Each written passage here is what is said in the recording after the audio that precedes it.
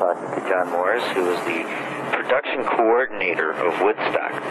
And basically, the main thing that I wanted to talk to you, Mr. Morris, about was what it took to get the bands lined up for Woodstock. That had to be a massive undertaking. Well, it was a little easier in those days. Part of the reason that I was working with Woodstock is that I'd run the Fillmore East for Bill Graham for a while, so I knew most of the managers, most of the agents. Some of them were very easy. There were one or two situations which were pretty. Peter Townsend, who was going to be. Well, they turned down the offer 2 or 3 times. And Frank Barcelona, who was their agent, who still is their agent, was a real good friend. We got Peter over to dinner at Frank's house at about 6 o'clock and fed him this great spaghetti dinner and started talking to him about Woodstock. Kept going and going. And finally at 5 o'clock in the morning, Peter was huddled in a corner saying, okay, I'll come back, I'll play it, I'll do it. But I want $15,000. And I sort of smiled at him and said, I've only got 11 left in the budget. And so they did it for $11,000. Okay, and that was also in conjunction with the fact that their tour had ended like 2 weeks prior to that, and they were coming back to do a show for Bill Graham? Right, they were playing for Graham up in Tanglewood. And Peter didn't like outdoor shows. He didn't really want to do it. And we persuaded him that if he was coming in to do one, he might as well stay over a week and do the other one. And that was what took almost 11 hours to talk him into. Yeah, that must have been a rather intense situation. With a look on his face when I said I've only got 11, like, oh no, because that was it. They were the last act we bought, and that was all we had left. They actually, I think, on the Live at Leeds album. I know in England, I don't know about here, but they printed it on as part of the album. The contract's right there. I think that might have been an internal, like an insert sort of thing. Yeah, I think it was. It was a sleeve thing or something like that. Yeah. What about one of the groups that seems to have caused a lot of consternation was Jimi Hendrix and his group. I guess that it took quite a bit of negotiating and things and deciding as to whether or not to bring him in. Well, it was, you mean to book him on the show? Oh, well, we wanted him really badly because we thought he was at that point nearing a real high point in his career. And as far as the draw was concerned, he was really, really worth it. The consternation or the confusion was that Jimmy wanted to perform his 2 bands. And he had his band, the Gypsies, and he had...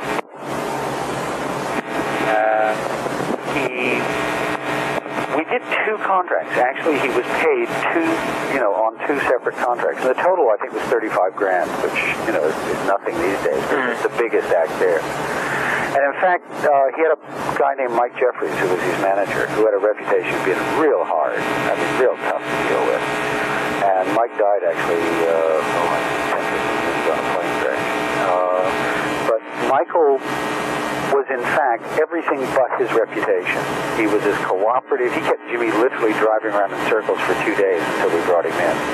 Hendrix's appearance timing at Woodstock was not planned. It was one of those fateful accidents. And it wasn't that he was necessarily going to close the show. In the end, he was, I think, supposed to play originally on a Saturday. And we just couldn't get him in, and it wasn't ready. And Mike was about as cooperative as he could possibly be. And this is a guy who had a reputation with everybody in the business. And I dealt with him before as being a real bastard. But he did exactly the opposite. He saw what the condition was. He worked with us, and he kept it going. And he kept Jimmy out there, literally like running around on the end of a string. Kept moving hotels, and kept moving places, and finally, in the end, brought him in. And none of us knew that he was going to do the Star Spangled Banner thing. Of course, it was probably the single most important piece of music out of it. Iron Butterfly. There are some interesting stories about them. Well, I don't think there's anything interesting about Iron Butterfly. Not one of the bands that I booked. We got a telegram from them at the point that the festival was already on saying, you will send us, this is before faxes, there actually was a life before faxes. And we got this telegram saying, we will arrive at LaGuardia Airport, you will send helicopter will pick us up, we will arrive, the minute we arrive, we will go on stage, we will perform, we will get in helicopter, we will fly back to LaGuardia, we will leave. And I read this, and I admit that my feelings were covered by the fact that I didn't like Butterfly anyway. And so I got on the, well, since you're on the air, I have to be careful also, but I got on with a Western Union operator, and between the two of us, we figured out how to send the message to the two words that you cannot send, that Country Joe, one of which Country Joe used, to them, which we did. And I think it was something like fuchsia you or something like that, but the message got across, we never heard another word. What I heard was that they were booked and signed, and then they got stuck at the airport. They refused to come from the airport without that support, and we told them to forget it. Not to bother to come. It was a management attitude thing. You know, we are God, we are this, you must do this. And we just, at that point, if you've got, if you've hired 16 private helicopters and you've got 500,000 people and you're worried about, getting them, keeping them supplied and happy and, sunstroke and cut feed and all the rest of it, and some band starts playing attitude on you, at that point, especially if you don't like the band, it's really easy to say, you. Yeah. And the operator at Western Union, God love her, was wonderful. We worked out a real great way of doing it. I can't remember exactly how it did, but it was I think we did a sentence where the F was fuchsia, and then we did each one, but if you read it up and down, you got the message. Because Western Union cannot send that. But we did. We figured out a way. Tim Hart had insisted on specifically not going out first. Yeah. What was the circumstance around that, and how did he finally get worked into the lineup? Because I understand there were a lot of lineup changes going on, in particular on the first day. Well, the lineup changes where, the lineup was out the window, purely and simply because there weren't acts there. Richie went on because Richie was there, and he was physically there, and it was literally, Richie, I hate to ask you to do this, but will you please? There's nobody here. We're an hour or so after we should have started. I can't get anybody else in. Will you do it? And Richie said, yeah. And then it was, Richie, keep playing, because we haven't got anybody else.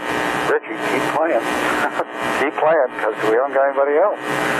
And that's how Freedom got invented. He literally did the song right there in front of everybody else, because we kept saying, keep playing, keep playing, keep playing, we haven't got anybody else. Joe McDonald went and did the first single performance he'd ever done, because he and I had actually discussed it. He and Bill Belmont, his manager, who was working with us, had discussed it when he was in, we'd been in Europe a few months before, about thinking about doing a solo thing. And he was there by himself, just watching, sitting on the side of the stage. And he said, I suddenly looked around and said to Belmont, you think we can talk him into it? He said, I don't know. So we did. We talked him into it, shoved him out on stage. He performed. There was a little bit during that segment, too, of having to try and find equipment, and he was trying to stall. Yes, he wanted a capo, the clamp on the end of the guitar, and I thought he said a capon, and I couldn't figure out why the hell, he wanted this neutered chicken. What he was talking about until Jerry Garcia, who happened to be wandering around also. No, man, he wants a capo. Here, you take mine. John Sebastian was another one of those performers that just happened to be there. Walked down the street, dressed in head to toe in tie-dyes with his guitar case. And it was like, hi, great to see you, wonderful.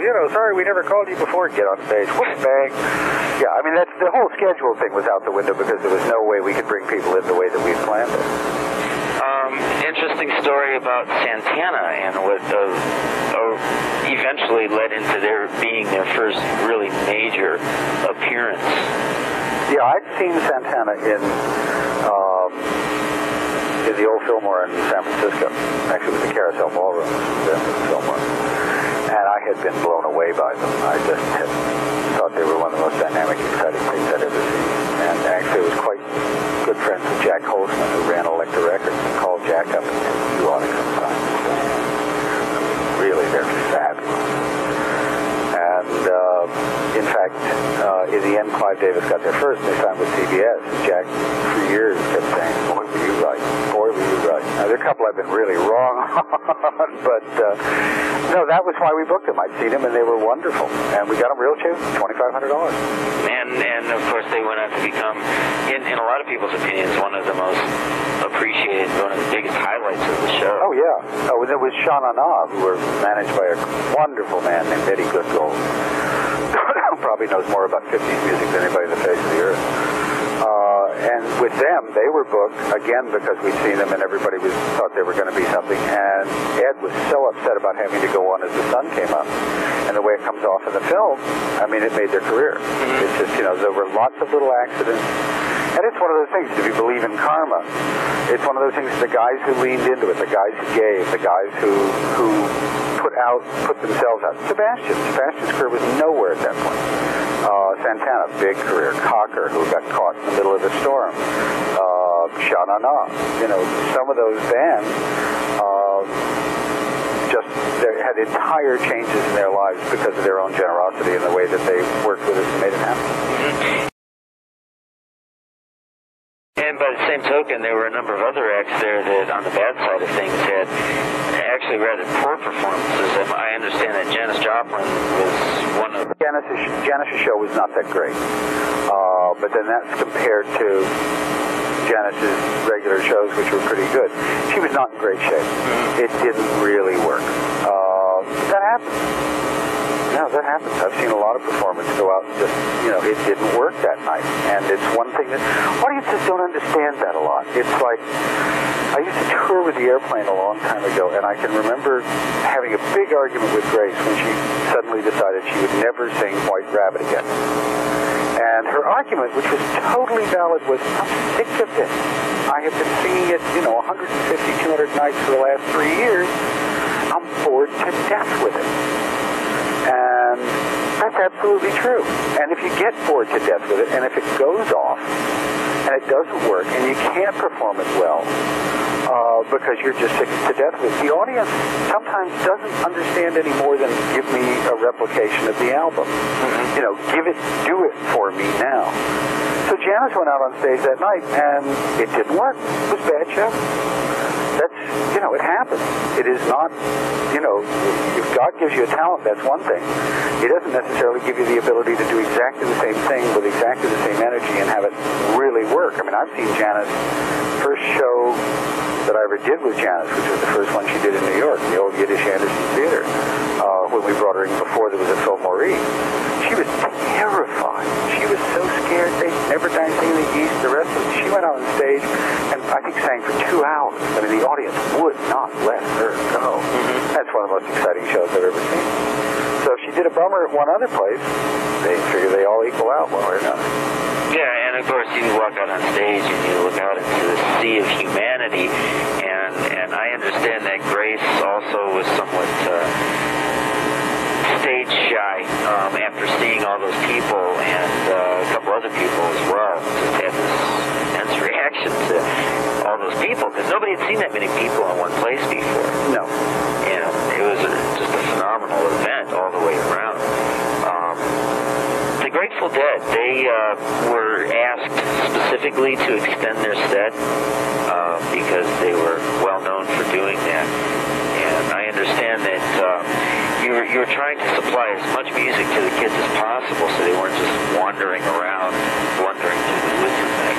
Well, it was, especially on the Saturday and Sunday nights, we switched over to the idea that it was much better to keep it going and to keep everybody, because if you had so many people, it wasn't a matter of wandering around. Wandering around was pretty hard. The idea on the Sunday, on the last night, which I think is a fairly good philosophy in a similar situation, would use it just about anywhere, is that unless the thing is going to end early enough so that everybody can leave and go home with some kind of lighting, it is much safer that you go through the night until the sun comes up, because you do 2 things. One, everybody's worn out, so home is the only direction that anybody's thinking about. And the other is that just as far as traffic and movement and everything else, you can see where you're going. So that was part of that. Hoffman in the Who.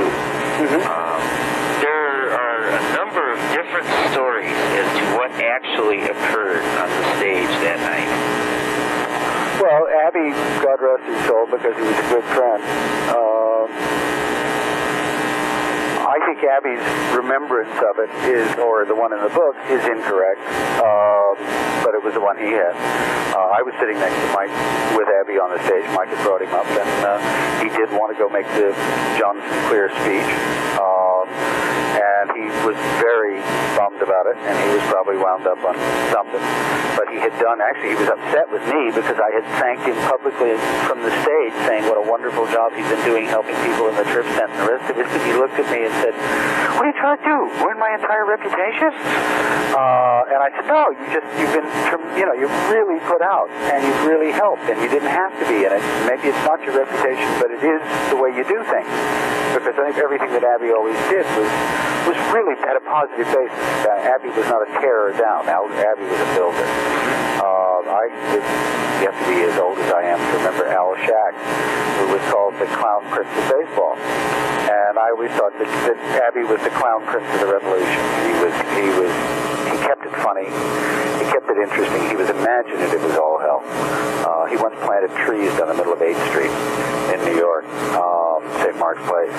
And the cops came and arrested him, and Joe Fink, who was the head of the precinct down there, was really great, just said, "Okay, Abby, get in the car." And Abby got in the car, and they got down the precinct station, and all the crowd had run down the precinct station. They were outside yelling, maybe, 150, 200 people yelling, "Free Abby, free Abby." And Joe said, "You go." Abby said, "What do you mean? You arrested me?" Joe said, "No, I didn't arrest you. I drove up in my squad car. You had trees parked down the middle of the street. There's traffic blocked up all across half of Manhattan. And all I said was, 'Okay, Abby, into the car.' You got up and got in the car. I gave you a ride down here. You can go now." And Abby said, "Wait a minute, you can't do that. I'll be in real trouble." Joe said, "Well, got you this time, Abby." So Abby kicked in his trophy case, and Joe arrested him. Everybody saved face. Abby knew he'd been done in by the cop, and the cop got some broken glass. Abby did bring the money back and replace the glass. But that was the kind of guy he was. And Townsend didn't know who it was. It had nothing to do, had no awareness of the Sinclair thing or anything else. He just saw somebody charging, and being in his way and being on the stage. And Peter has had that happen enough times. I mean, Frank Zappa was playing for me in London, and some guy charged up and hit him and knocked him into the orchestra pit, smashed his leg, and put him in a hospital for 6 or 8 months. And Frank has one leg that's a little bit shorter than the other since then. Peter was reacting in self-defense, he thought, from a condition he was not unfamiliar with. So, it's one of those things. That's my interpretation of it. That's what I thought. Was in a situation with Peter years later, again in London, when I at the Rainbow Theatre, where they opened the theatre for me. And on the opening night, after the show, they did a wonderful show. Steve Moon hired a whole bunch of can-can girls. And his entrance was at the end of the can-can line, dressed up in the costume, and sat there and played the whole set on the drums in a can-can costume after having come on with about 67 beautiful girls doing a kinky line. But after the show, I thought everybody was out of the theater, and I was starting to drive home, and I drove by the side, and a whole set of windows came smashing out because Peter had thrown a chair through them, and I went in, and Peter was still there, and I went, I said, "What's the matter?" He said, "I think somebody spiked me." And he was really upset. We stayed, I don't know to this day whether they did or didn't, but I stayed with him for 3 or 4 hours before we finally calmed down and went home. Sure, if you're a musician of his class and you're somebody that, and all of a sudden, bang, your whole equilibrium goes to pieces. Nobody has the right to do that to anybody. Right. Okay, basically then I guess the last question would be, what would you consider to be your fondest memory of the weekend?